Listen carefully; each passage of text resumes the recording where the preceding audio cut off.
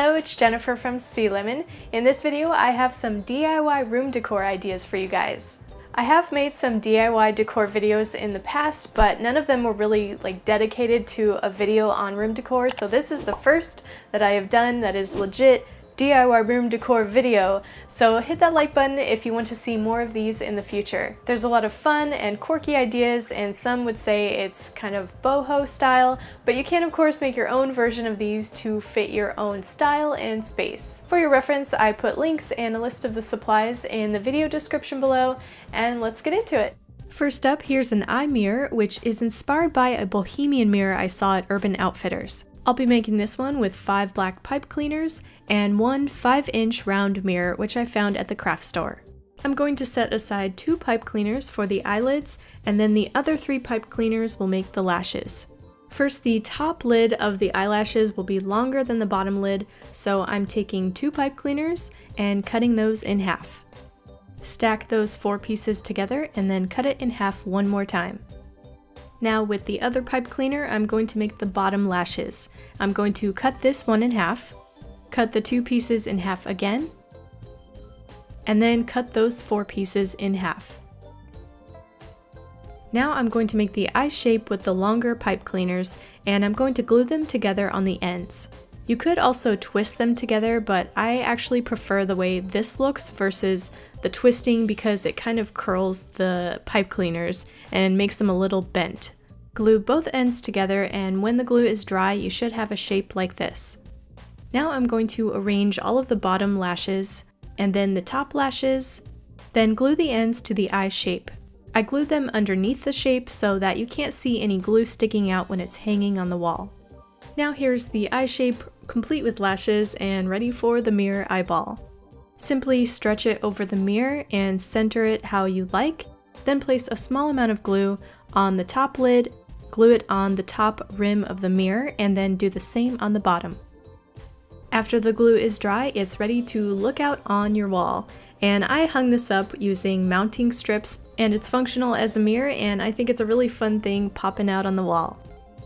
On the shelf right below this, I have my aloe plant, which is in a plain terracotta pot, and I'll show you an easy way to add a pop of color to your planters using pom-poms. All you have to do is add glue to the rim of the pot. I'm using glue dots here, and just stick on the pom-poms. It's a really fun way to add texture and color to your shelf. And mixed with some other DIY pieces, you can make this area of your room look kind of minimal yet fun with boho vibes. I added some geometric shapes with my DIY gem and my geometric concrete planter. If you want to learn how to make all of these other pieces, you can find all of these tutorials on my channel, and I will put the links in the video description below. Next up, here's how to make a pineapple wall organizer. On a large piece of foam board, I'm going to draw a very big pineapple. You can start by making the bottom shape like a big U, and then on top of that, make spiky leaves that are kind of branching out like this. Then with a craft knife and a cutting mat, cut out that shape. Be sure to use a sharp blade for this. The foam board can really eat up the blades and can make them dull fast, so you might have to switch out the blades while you're cutting this, and you might have to have some patience on this and go over the cuts twice. Remove the excess board around your pineapple shape and erase any pencil marks. I was planning on leaving the top the color of the board, but I wanted it to be a darker green, so I'm using acrylic paint to paint the top. I applied about 2 coats and painted the edge. Now to make the bottom half yellow, I'm going to spray paint that part, and I'm going to do sort of a gradient effect so that the 2 colors blend together. You can make your pineapple any color you want, and here is what mine looks like after the spray paint is dry. Now for the organizer part, I'm going to use 2mm elastic cord and draw out a guide on the back of the pineapple so I know where to put it.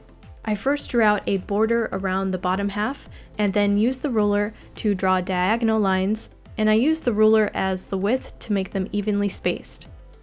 I then slanted the ruler to the opposite side to make diagonal lines going in the other direction. So this will give you that diamond pattern that you usually see on pineapple decor.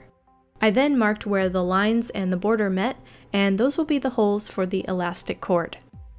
Then I'm going to pierce through those marks with an awl, and you can also use a nail if you don't have one. Go through both sides of the board and make sure the holes are large enough to fit your cord. Now I'm using the back as a guide and following the lines so I know where the cords will go in and out on the board. And it's good to have a little bit left over on the ends so you can later tie those into knots. You can also string a continuous piece of cord through the board, just keep in mind that will use more elastic cord. Now I'm going to repeat that process on the opposite diagonal lines. These are going on top of the other cord to create those diamond shapes, and on the back tie together any loose ends in a knot. And trim off any pieces that might stick out. While you're doing this, pull on the cord so that there's tension on the front, and if you have two cords coming through the holes, you can tie them in a knot like this so that it's large enough and it won't pull through. Now I have all the cord tied together in the knots, and here is the pineapple ready to organize on my wall. I also hung this with mounting strips, and this organizer is great for any loose pieces of paper that would otherwise make clutter on your desk or shelf, and it's a fun way to display your photos. I prefer this over a standard bulletin board, and I like the tropical vibes it adds to the room. Next, I'll show you an easy way to make a peaceful yarn hanging.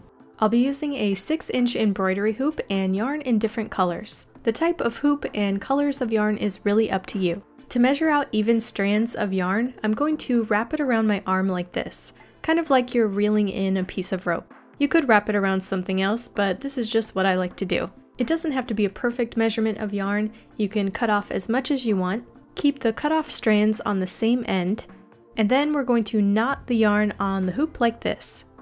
Repeat that with the other colors, so you're basically knotting a loop of yarn like this. And move the knots around to arrange it how you like it. I made a total of 9 knots on the hoop, and you could leave it just like this, but if you want to add a peace sign, here's how to do it. In the middle of the hoop, you want to grab one of the ends of the yarn that's cut off, pull it to the top of the hoop and tie a knot. And cut off any extra yarn you don't want showing. Now take another one of the cut off ends and tie it on the middle strand just like this so that it forms a peace sign. You can then tie that end in a knot on one of the strands of yarn below it. And you can either cut that end off or tuck it into the knot so it doesn't show. Embroidery hoops are really inexpensive, and I like that they already come with a little hanger, so you can easily hang this on a thumbtack. And now for the finishing touch, I'm going to give this yarn a haircut. And the design is totally up to you. You can try a chevron shape or a curve shape. I started out with a simple V, but then I kept cutting and messing with it, so I ended up liking this asymmetrical V shape. This didn't take long to make at all, and it will add some colorful coziness to your room. Next, I'll show you how to make a metallic moon phase banner. I've seen these made in metal, which can be difficult to make, so instead of working with metal, I thought why not try some metallic paper, and hollow metallic paper at that. I'm using this 12 by 12 sheet of gold hollow, which I found at the craft store. Flip it over and use something round to trace like a cup. Starting in the corner, I'm going to make the most of my paper and trace 9 circles. Now to make the moon phase shapes, inside the circles you can trace the cup or freehand it to make those shapes. Think of it in steps as if the circle is moving slowly to the left. So each step the crescent gets a little thicker and then it becomes a half moon. Then from there you're going to go in the opposite direction. So now the circle is moving slowly to the right in steps. Repeating those same shapes until you get to the full moon. So now I have a paper full of moon shapes and I'm going to cut all of them out. If you're using the same paper size I'm using, this will give you 2 sets of the moon shapes. So you can actually make 2 banners or one really long one. I'm going to make 2 banners, and this first row is going from the full moon to the crescent, and then the second banner I'm going to sort from the crescent to the full moon. Then I'm going to use this gold string to glue to the back of the shapes. You can use tape or hot glue like I'm using, and just a little dot of glue is all it needs. I did this to both of the banners and left about 2 inches between each shape. You could hang it on your wall or string it along the top of your window.